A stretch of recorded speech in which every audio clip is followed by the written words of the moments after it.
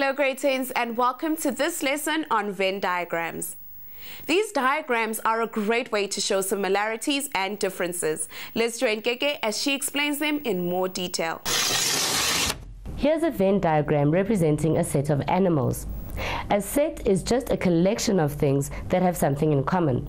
For example, all animals have something in common. They breathe, they eat, they move, and so on. But a set of animals can be divided into smaller sets.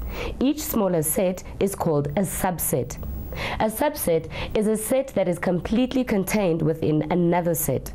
For example, in the animal kingdom, the subsets are made up of mammals, birds, reptiles, amphibians, fish, and insects. Then again, each subset consists of its own members. For instance, the members of the subset for mammals includes humans, monkeys, cats, rabbits, and many other types of mammals. If we put each subset into a circle and label it so that all the circles together represent the total possible number of subsets that make up the bigger set, we have a very simple Venn diagram. Earlier, we decided to have a bit of fun and see how I could use hula hoops and beanbags to represent Venn diagrams in probability.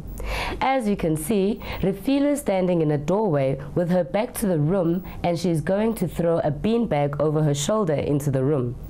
The idea is that we want the beanbag to land in the hula hoop. That's what we call our favorable outcome. So let's see where the beanbag lands. Okay, so it landed out of the circle this time.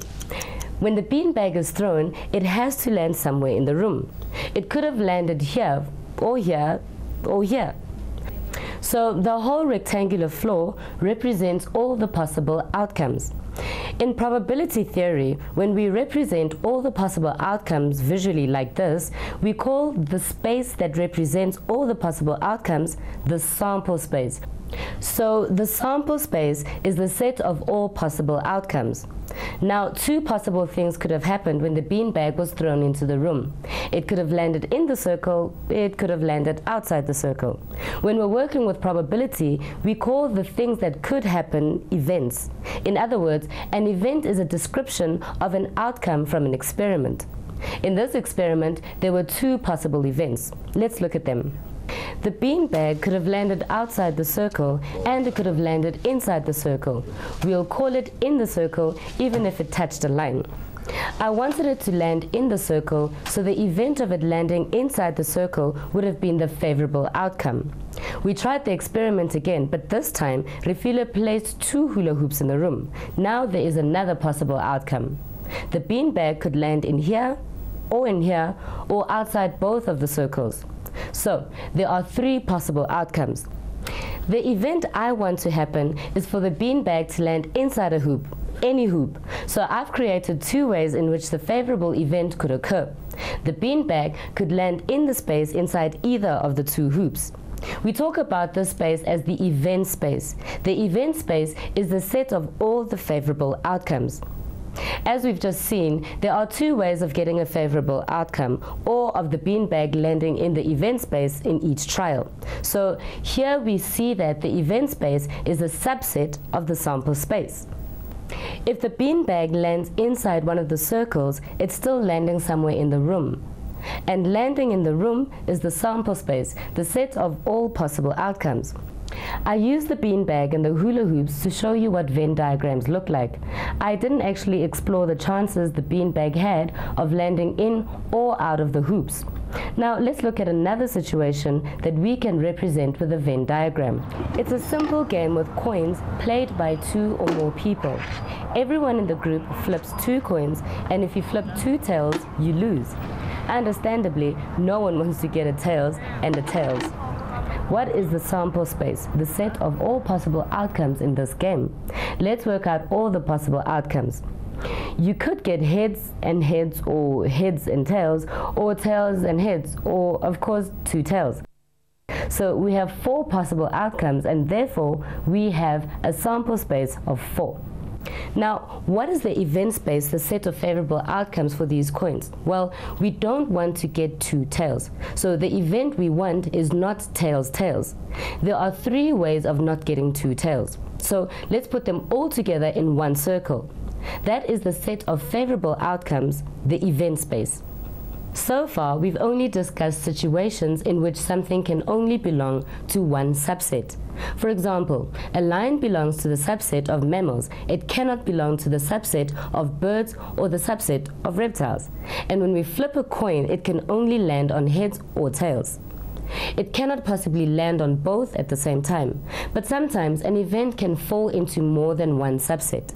Let's go back to the hula hoops and the beanbag to see how this can happen if these two hula hoops overlap like this. The beanbag could land here in the overlapping part. Now, how can we describe where the beanbag has landed? It's inside hoop 1, but it's also inside hoop 2. The overlapping circles are called the intersecting subsets, and we draw them exactly the way you see them here. Here's the room, our sample space, the set of all possible outcomes. And here's one possible outcome, landing inside this hoop. Another possible outcome is the beanbag landing inside the second hoop. But in this example, the two circles are intersecting, so the beanbag could also land inside both circles in the intersecting area here. That's a third possible outcome. Lastly, the beanbag could also land in the sample space but outside any of the hoops. So there are 4 possible outcomes in this situation. This is how we can represent possible outcomes and favorable outcomes using a Venn diagram with a sample space and event spaces. The event spaces can be separate or they can intersect. Now, let's solve a problem using a Venn diagram to help us. Gerard helped Refilwe out with a Venn diagram for something she had to do at school. Let's go and see what they're up to. What's up? I'm totally confused about these lists I'm working on. Mr. Sithole is working out the afternoon timetable for the school. He asked me to find out how many people want to do arts on Tuesdays and Thursdays and how many want to do music on those days.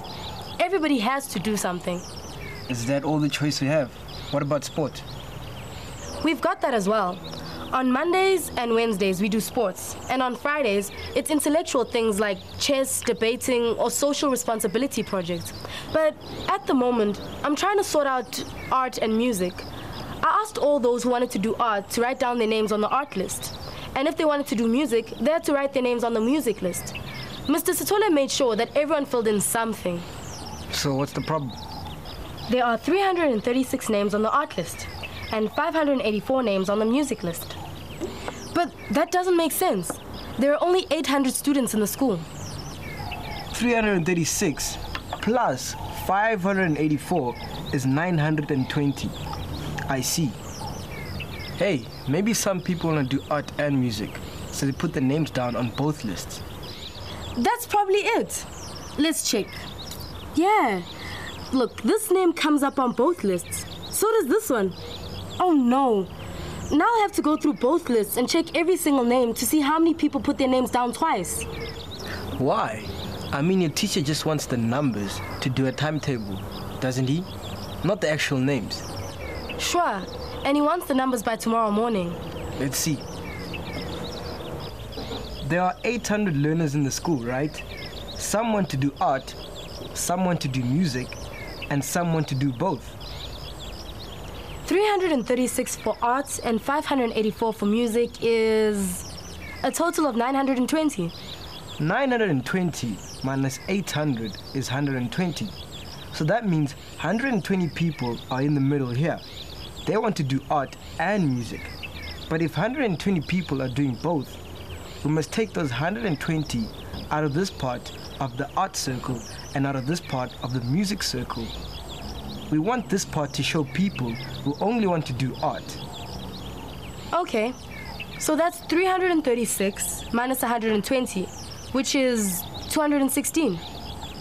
And in this part, we want people who only want to do music. That's 584 minus 120. That's 464. So there you are. Those are the numbers you have to hand in. Let's look at that diagram again. It's a great example of a Venn diagram with intersecting subsets. Here's a subset of the people who only want to do art, 216. This subset of 464 is of people who only want to do music. And this area shows that there are 120 people who want to do both. That accounts for 800 students. It's very important to notice that altogether, the numbers must add up to the total sample space. They cannot come to more than the sample space. Now, let's calculate a probability using the Venn diagram. Let's suppose the school allows learners to do both music and art if they want to. What's the probability that if I walk into this school, the first learner I talk to does both art and music? We can use the probability ratio we've used before, the number of favorable outcomes out of the total number of possible outcomes. In Venn diagram terms, that's the event space out of the sample space. The event space, or the number of favorable outcomes, those who are doing both art and music, is 120. The sample space is 800. 40 goes into 120 3 times, and 40 goes into 800 20 times. So 3 out of every 20 learners do both art and music. As a percentage, that's 15% of the learners. So there's a 15% chance that the first person I meet does both art and music. Thank you for joining us, grade 10s. Remember to look at the tasks for this section in the Introducing Probability task video. You'll also be able to learn more about probability on our website, www.mindset.co.za/learn. Goodbye.